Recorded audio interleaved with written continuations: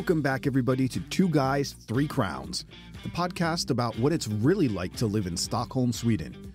Join me, Sean, and my fellow American Rodney as we explore the good, the bad, and the just plain weird.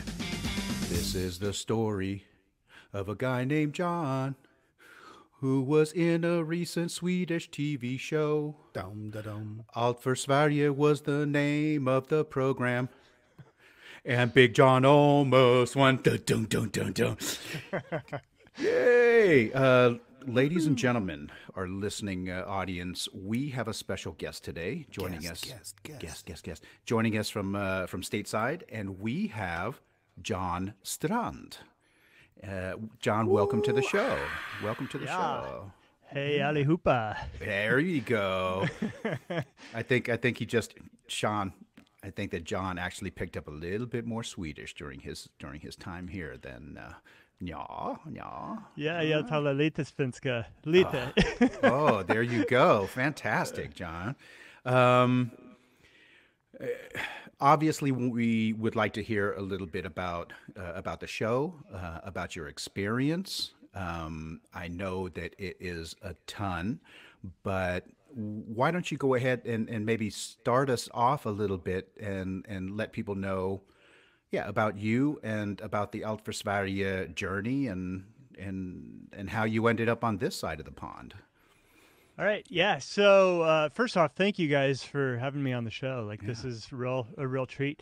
And I've watched a couple of your episodes and enjoy the back and forth. And so, being on Allt För Sverige was a life-changing adventure and one that I'm still trying to sort of unravel and unpack, what happened.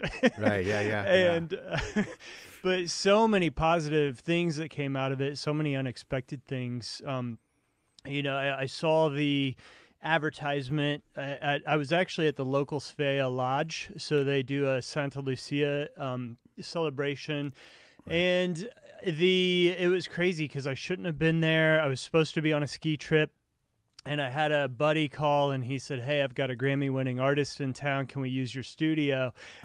do you have any? Yeah, he said, "Do you have anything going on?" No, nothing going on at all. I canceled the ski trip.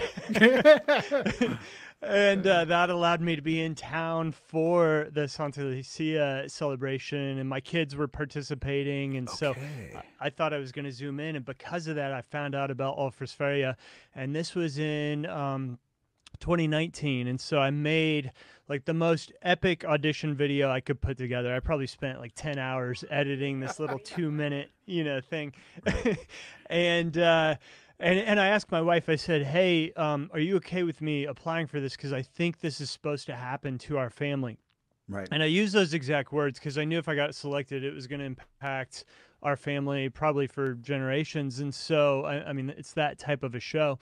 And she said, "Yeah." And then I showed her the video I put together, and she goes, "Damn it, they're totally going to pick you." Right.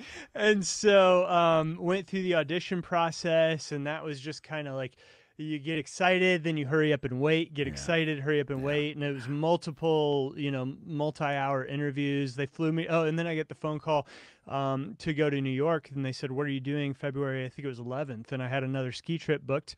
And I said, "Nothing. My schedule's wide open." Right. Cancel another ski trip, fly out to New York. And then it's again, you wait. And then I find out, you get the Zoom call that everybody sees on the intro, that I'd been selected, and over the moon, overjoyed, and then the world shuts down 2 weeks later. Wow. Yeah. So we had quite the just from the time you find out to actually getting to Swedish soil was almost a 2-year period. So it was quite over 18 months at least. Yeah. So holy smokes. Okay. So the anticipation just built and built and built. But I would say I was grateful that it took that long for a couple reasons. One, it did truly make it that much sweeter. Yeah. And then the second big thing was I took the time from when I found out to when the show actually happened to work on myself. And just and I was really grateful for those months to take time to meditate, get better as a person, be more present. And I feel like it truly allowed me to go in more present for the experience than I would have had it happened when it happened. Right. Yep. Right. Yeah, that is, and just to let people that don't know, Allt För Sverige, and I believe, what do they call it back in the States? It's like the Great American Adventure, or The Great Swedish Adventure. Great. Yeah. Okay. Yeah. And it is a, what would you call it? Reality, not game show. It's not a game show, but it is like a competition. Yeah. And all of the participants that go over will go ahead and learn a little bit about their families. Yep. And then, in the hopes of being the last person standing, with the opportunity to have a big family reunion with Yes. the rest of the family. This was season 10. Yep. And just to let you know, my wife and I are huge fans since like the very first season. And when you say about the process of actually getting chosen to participate, I'm wondering, like, season 1 and season 2, they might have just been like, you want to know about Sweden? Yeah, sure. Okay. Come on. We'll see you next week. We'll see you next week. Yeah. But it is, it's a really enjoyable, especially I think for expats that are living over here.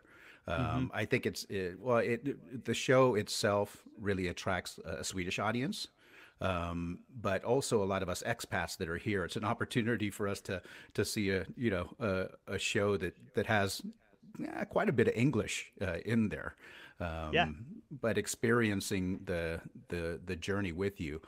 And now you tell us a little bit about, because obviously you were involved with your Swedish roots. You were involved with Svea, with Lucia, so the Scandinavian and Swedish traditions back in the States.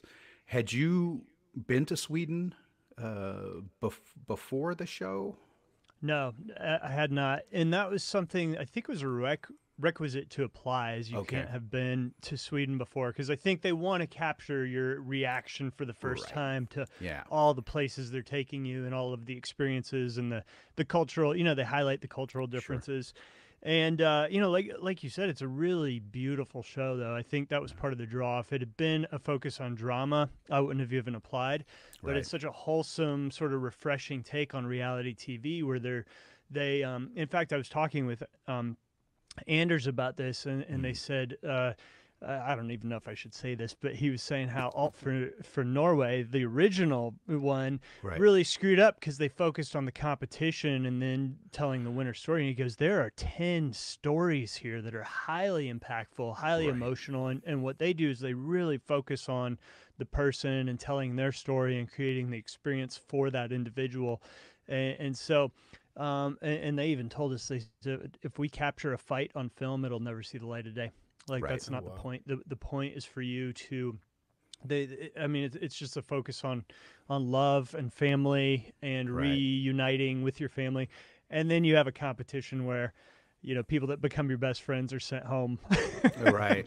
So, yeah. I was going to say, so everybody is everybody's best friends when you get there, and you're all experiencing this for the first time, and you're already kind of bonding as these 12 Americans on foreign soil.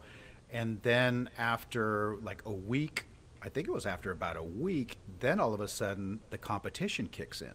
And and then kind of funky things start happening there. And the first people start leaving. How did that change the dynamic of the group? Was it? Well, there were, multiple dynamics. One, like you said, everybody got very close. And one, I really appreciated experiencing Sweden for the first time with other people that cared so deeply, that had the same, because for years I wondered, am I just weird? Like, I'm this American who really identifies with his Swedish heritage, and why do I love this country so much? Right. And I've never been, but it was nice to meet other people that cared so deeply. And then the producers were so good at casting just great people. And so we naturally just clicked and bonded. And and you're in such a tight bubble. I mean, you're spending every minute of every day, and a lot of times filming was a 10-hour day or more. And so, yeah, I was trying to do the math. I think what the audience actually saw versus what our experience was, I think you guys got to experience about 4% of the trip. Imagine how much time the editors have to spend. I can't. I was thinking, like, how do you even start to sort through what you're going to use and what you're not? And I mean, so many good moments to choose from. But as the competition started, it was interesting. Everybody was really supportive. So I wouldn't say the group dynamics changed in a bad way. If anything, we got closer together because you're going through this intense stress, and it was incredibly stressful. I mean, I can't wait to come back to Sweden and not have the fear that I'm going home any given day. It's going to be nice. So just kind of breathe a little deeper. And then they hype it up. They heighten your awareness of what's going on. And so these competitions, in fact, I called Trevor Olson a week after we'd gotten home.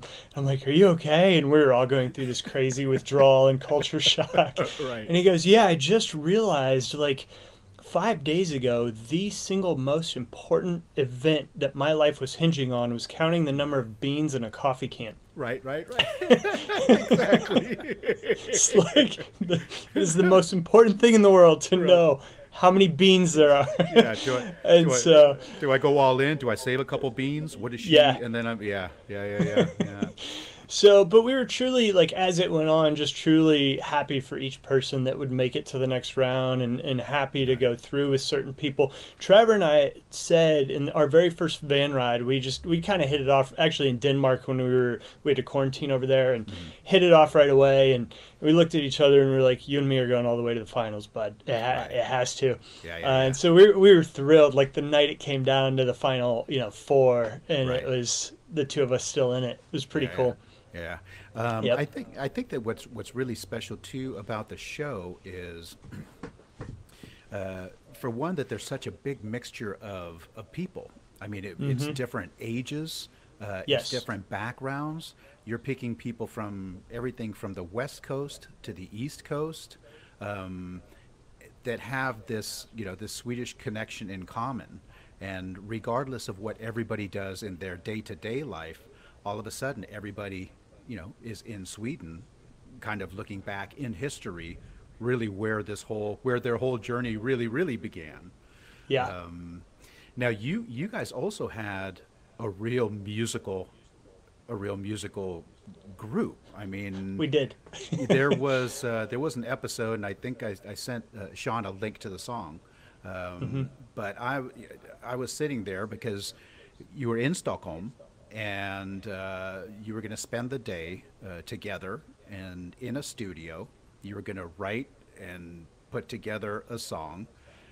And both my wife and I sat in the couch. Now, we knew, having watched the other episodes, that you guys were musical, that you all kind of had, but I got to tell you, I got a little worried. I was like, I don't know what's going to happen in the studio.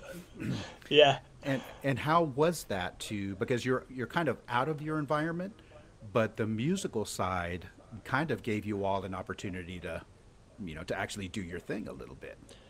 It was nice. Again, this is like a little behind the scenes. I think we were supposed to do something else that they had planned, and it fell through. And so last minute they're scrambling, what do we do? And we're like, well, let's throw them in a studio. I mean, why not? So they had sort of casually mentioned to Trevor and I, "Hey, would you be up for writing a song?" And we said sure, and not really knowing like what the expectations were. And then we had worked on it maybe for 2 or 3 hours before that episode. And so not your typical songwriting approach at all. And then we thought, okay, well, this might be all right. I'm sure they just want to see us like doing a song. And then we got back to the hotel This was a Sunday night on one of our nights off. Right. We had a note from the executive producer. How's the song going? Please call me. Hopefully, and we're just like, oh shoot. And so, No pressure. and we were No so pressure. so tired. So Trevor and I stayed up pretty late trying to like get it together and got maybe half the lyrics worked out, and got it to a place where like, okay, this you could film us recording this thing. And then we did another sort of lyric writing session, and that Sally got involved in that. Nikki was there, and Erica was there. So the five of us were just in a room, sort of refining lyrics.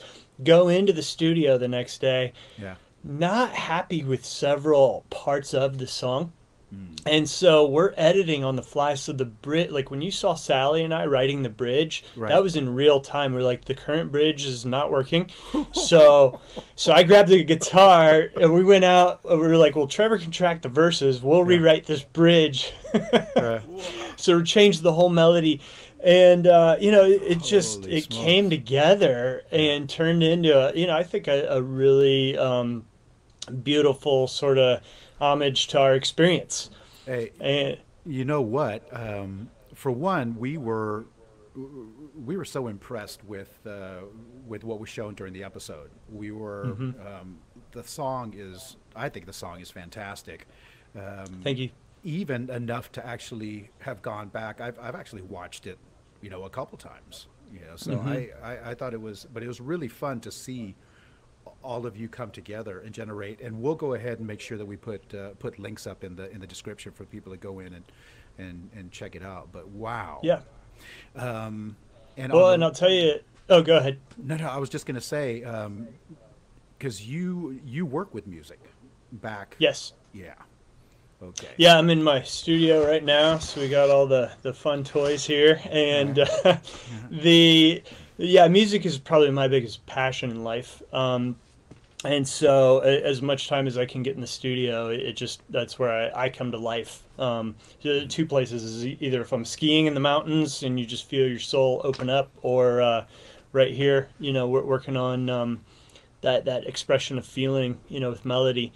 And so, and I'll tell you a quick note on the song that's been fun. One, I just want to say, tack så jättemycket to Sverige, because the Swedes have been listening to that like crazy on Spotify. So it's kind of taken off, and That's me.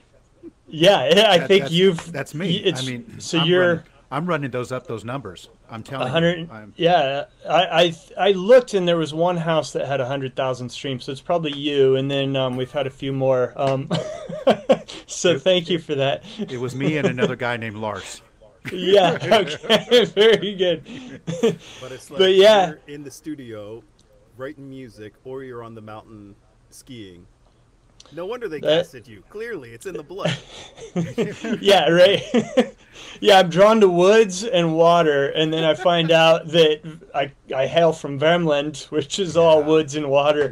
And music. A lot of musicians. So that was highly emotional to find out that it's truly in the blood. And sometimes, we have these character traits that you're like, well, where does that come from, and why am I this way? And find out, oh, it's actually from 8 generations ago.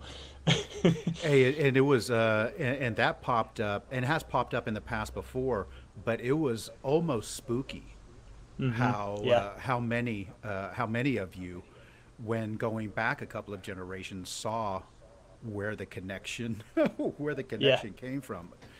And yeah, super emotional to be out there kind of questioning, come to Sweden, and then all of a sudden start getting some insight. Okay, well, Yeah. What are some of the more memorable moments for you? I mean, it was just this nonstop ride with the show, but what are some of the more memorable moments for you? Some of the big ones would be actually some of the stuff that wasn't on film. And so we had so much fun in the car rides, and I like just singing and enjoying each other's company, and But I'll cherish that forever. Is just some of the deep conversations and exploring Stockholm with my castmates on our days off. I'll cherish that forever. And then the huge impactful things were some of what you saw with me going to Värmland, and some of the things discovering on family. There was some stuff that, they have to make these edits, but for me personally, I did not expect to experience as much healing as I did over there. And that was powerful. And they touched on it a little bit in the episodes, but it's interesting. I'm no stranger to pain, and there's been death in the family and hardship, and a lot of people are impacted by that. I'm not throwing a pity party over here, but there was a point in my life where I lost some significant people, my mother, my grandfather. In fact, the reason I started writing music, the girl I was in love with was killed in a car wreck when I was 16. And so and I didn't know how to process. And I knew 4 chords on a guitar, and I wrote a song, and have been writing songs ever since. And I got to this point where I really wondered, like, am I ever going to be okay? Am I going to, but the death has also influenced the way I live. It's why I seek adventure. It's why I seek joy. I think, you start to realize, like, what a gift life is and how short it can be. And so, I want to be able to spread that to other people and to try to love well, and so, but at the same time, feeling like a little broken right here. And there was a very impactful moment where I'm sitting on the steps, opening my box, and a funny note on that, there were so many ants, because it was like untreated ground, that we kept having to cut, and I would sit on a blanket, then we'd do the wide shot, and they'd take the blanket away and cut, and our legs were covered, covered, and we'd have to stop filming, brush the ants off, but I'm talking tens of thousands of ants. I've never seen anything like it. So anyway, so you're like crying, brushing the ants off, crying some more, and but I'm reading this letter, which was so beautifully written and crafted, about the generational struggle, and about especially about the boy who was 8 years old who loses both parents. And I felt like I could relate to that so well. And here the bottom drops out, and not only does the bottom drop out, but he's now homeless, and he's going from farm to farm. And I just can't imagine how many times he would have wanted to roll up and just die in a ditch, and give up. And it's like he could have never imagined that because he persevered and because he pushed through, that there's these 3, I get emotional talking about it now, but these 3 beautiful kids of mine that will never have to know that are so full of life and so full of energy. And that generational, I felt like I could just place it. The generational struggle and how each generation gets better. And I really felt like my heart opened. I felt like I could feel my grandpa there, and I felt like I could feel my mother, and just this sense of, like, I felt like a piece got put back. And I felt this wholeness that I think came from being in the land and reading these stories and knowing, like, it's all actually okay, and this beauty will echo for generations, and those decisions echo for generations. And I felt like I could place it and make a lot more sense out of it. So, I mean, that's a huge takeaway. Yeah. And then I know the second episode was kind of controversial, since Sweden's not a religious country. And but for me, it was really impactful to go back to a place where I felt like I'd experienced a lot of pain, and a lot of abuse from the church, and realize you got to let go and you got to forgive, and then be around somebody like Pastor Amos, who's just a ball of love. Like, his mission in life is to love people well. And there's a powerful moment where this was off camera too. I'm sort of going through all this philosophical, what about this and this and this, and he just puts his arm on my shoulder and he goes, "John, you don't have to be anywhere." He's like, "God's chasing you, so just relax." I felt this weight come off. I'm like, I don't have to have this figured out right now. Right. And in the church setting, I realized I haven't forgiven all the people that hurt me. And so I let go. And you see me crying at the end of the episode where I said, this is the most free I've felt in a very long time. And it was because of that. It was just not letting go of all of that past stuff. Just a little bit of painful luggage that you've been carrying. And I think that I think that what it also shows is, when we say we're having a tough day, and when you hear the stories of what generations have gone through in order for us to be where we're at today, and it's like, oh, no hot water, and it's yeah, and the stories that you found and got to hear about your ancestry was amazing. What are your plans for coming back? Yeah, so we have plans. We're already booked to come back in July. So we're going to be there for 3 weeks. Over the moon to bring my family. And, I want to circle back to one thing that was also incredibly memorable for me. They took away our cell phones for 5 weeks, almost 6 weeks. So no cell phone whatsoever. It was locked in a box. I thought we'd get them on the weekends, at least to navigate Stockholm. Nope. And it was the best gift I think I've ever received, because you're not scrolling at night and reading all these terrible news stories, and you're not. I found myself just being more present in conversation for people. Even if you're at lunch and they go to use the restroom, what do you normally do? You pull out your phone because you can't sit there by yourself for 5 minutes. For a second. And you got to get, exactly. You get involved in 10 other people's lives, and then that person comes back, and you're not as present. Well, it's different if you're just sitting there and you pick right back up. So lunches would be like 2 and 3, 4 hours sometimes, because the conversation would go so deep. And I came back home, and my wife, after a day, she goes, "You're more at peace than I've ever seen you before."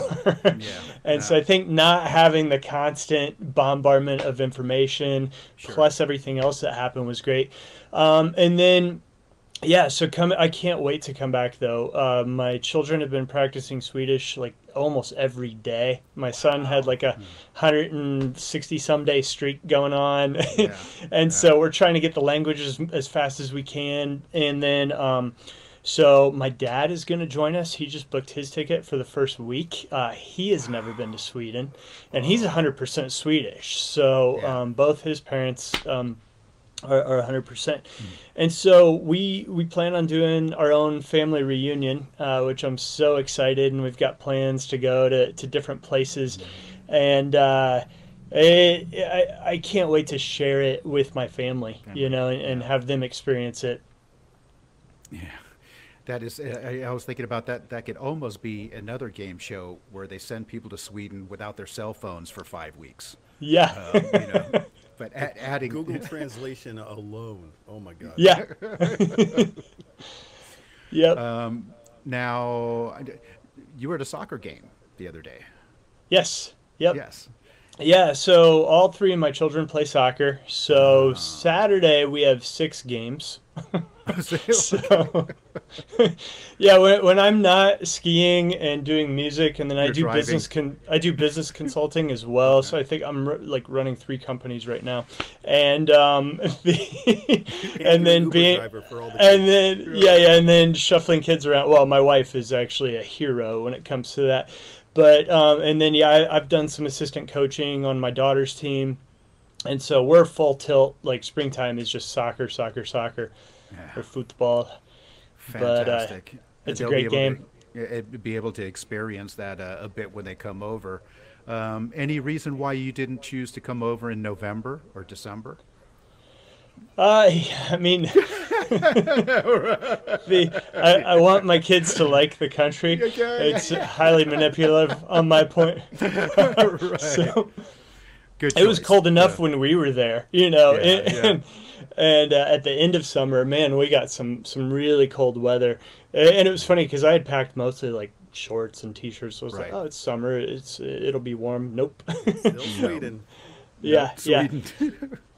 But also, yeah, timing wise, it made more sense as far as the kids' schedule and everything. Sure. Yep. I was just thinking, like you said, if you want some place to, somebody to get a good dose of Sweden and stay, you would aim towards summer months. Yep. We know that November and December aren't the that's not But the side of that's not the side of the house you want to show.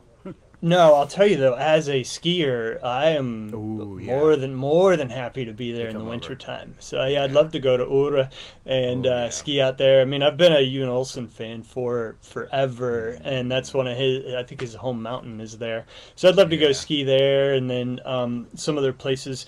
But and I used to, for work, used to go to the Twin Cities all the time, and that's I think very similar as far as like cold. You know, you wake up in the middle of winter and it's -20 ambient temperature. So it's all mindset. It's like in the Swedish mentality. There's no bad weather, only bad clothing. Clothes. Exactly.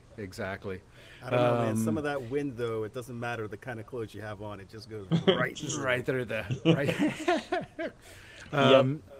John, what about like some things that maybe surprised you, because you seem knowledgeable of Sweden? Was there anything that maybe you didn't expect or you found surprising when you came?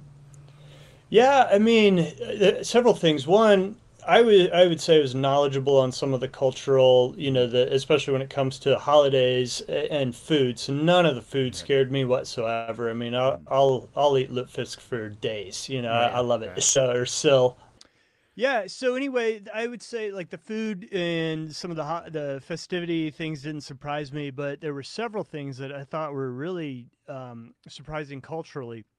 Okay. And one, you hear like Swedes don't want to talk to you, right? And kind of the cold shoulder and all of that. Right. And so here's what was surprising for me. I really didn't experience that.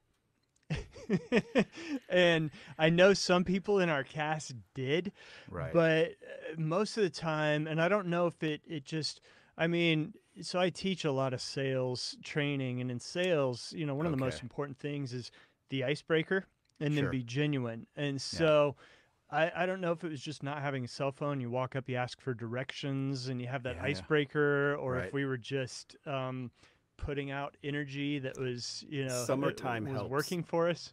Summertime helps a lot. Yeah. Okay. Yep. Or if people were just being nice, like and inwardly they were offended and thought we were crazy. But whatever the reason was, we had great interactions. But I thought that, in fact, it was so rewarding to me to be accepted as Swedish, because that was another fear I had. What if I go there? I love this country, and then they're like, "You're a stupid American," and like, get away. And instead, just fully so welcoming. And then my favorite was I would have a lot, like this happened probably 5 times. People come to me and start speaking Swedish at me. And I'm like, yes, I blend in. Yeah. And so I was more than happy to be mistaken as 100% Swedish, And so it was nice. John, so when people were talking to you, you weren't wearing your Allt För Sverige t-shirt? No.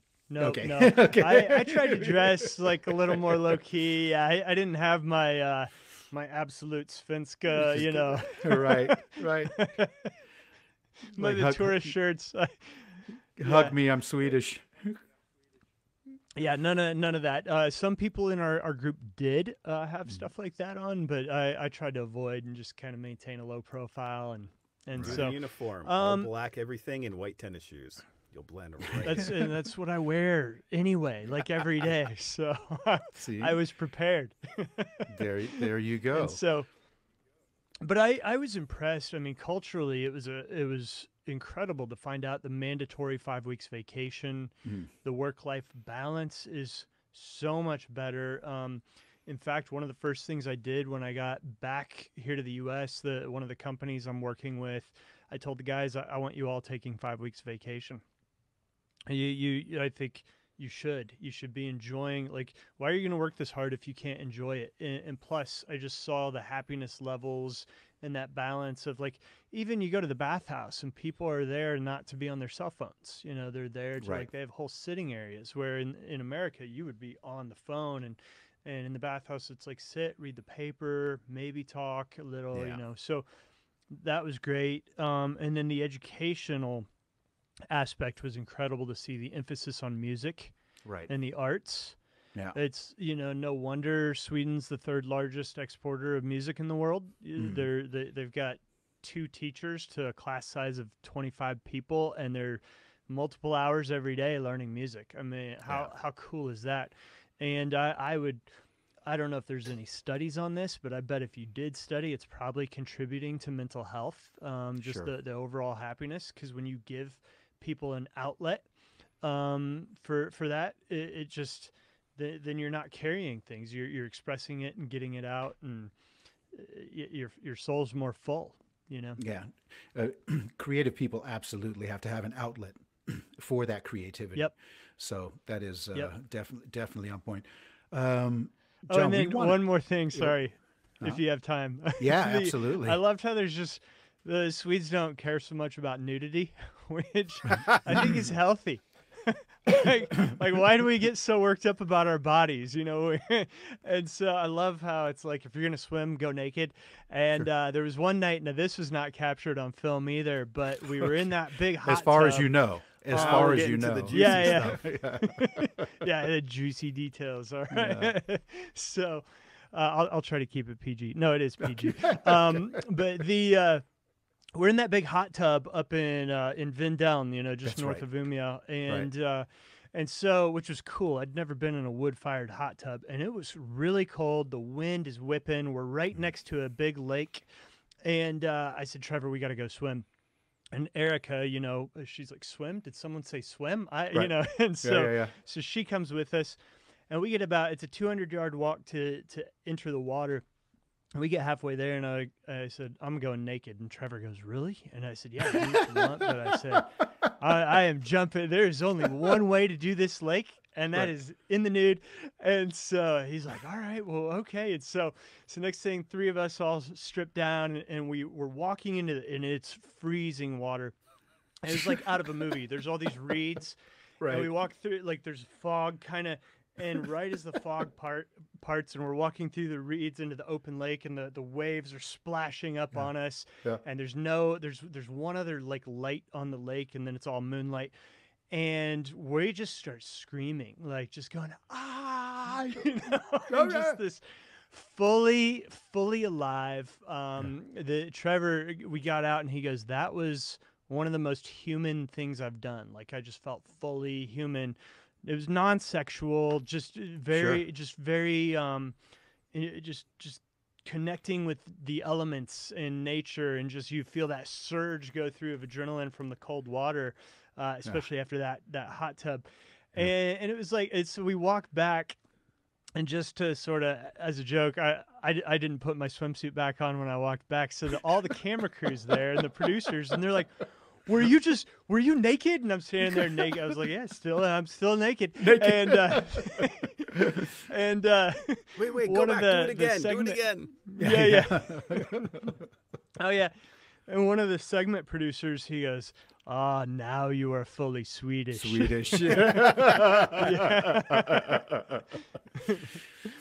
There you go. I'm going to take your advice, because down here in Nynäshamn we have like a little swim area. So I'll go ahead and test that out, the screaming and the nudity thing. Police reports.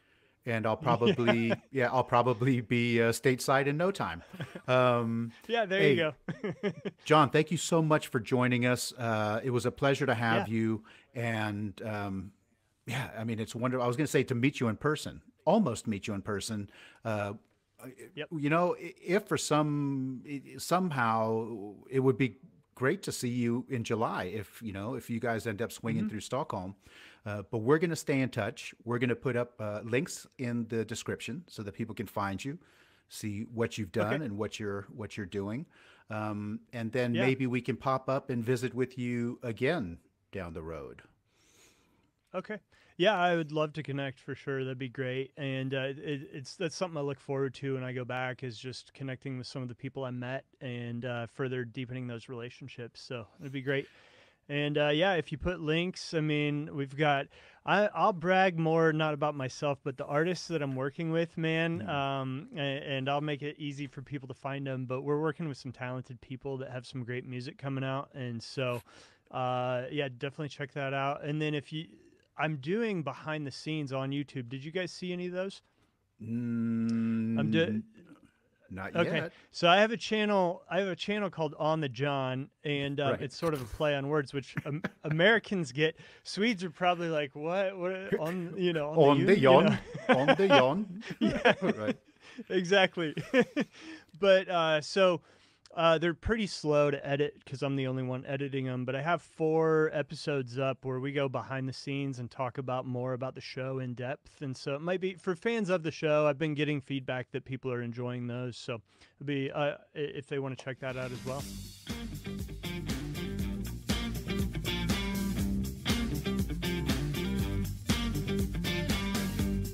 All right, everyone, that is going to do it for this week's episode. Thank you so much to Jon for stopping by the pod, and thanks to every one of you for listening in.